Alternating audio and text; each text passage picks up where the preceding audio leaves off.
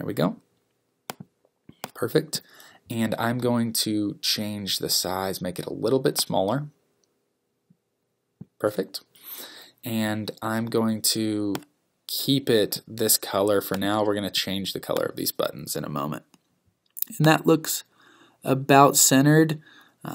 It's going to be more important to really make sure things are centered, but for now we're just going to go through all the elements of designing first, and you'll see that when I try to put this in a certain spot, it's snapping around. It's using that snap feature that we enabled.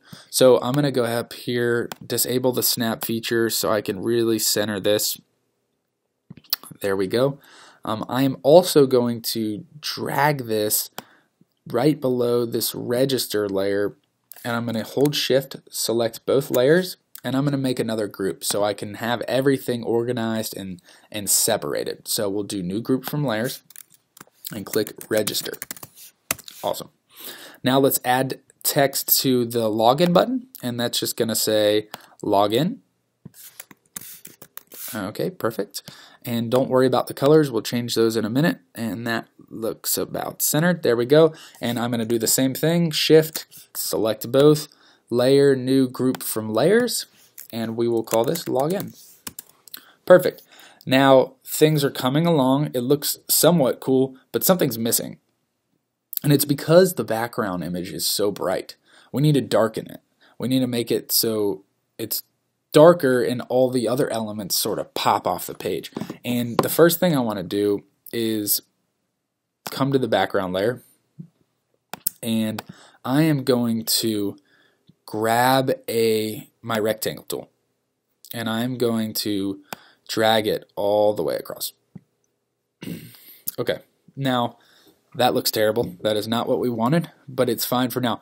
Let's double click, and we're going to grab our cover overlay tool, and we're going to select a dark black to almost perfectly black. And then I want you to come up to the top with rectangle 1 selected. That's what it would have automatically been named. We'll call this overlay, and we're going to change the opacity, which is pretty much the transparency, to 20 pixels. And no, still not quite right. We'll do 40 pixels, maybe even 50, which is darkening everything, which is fine. We'll stick with 50 pixels for now, maybe 60. Now it's a little dark. We'll do 50 for now. And let's go ahead and drag this into the background layer. You can see that if you drag below, it has a line below it, but if you drag it right on it, it'll drop it into that layer. But it disappeared.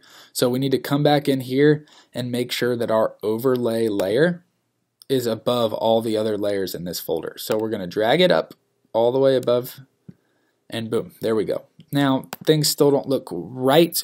The button colors are all messed up. So the first thing I want to do is change the logo.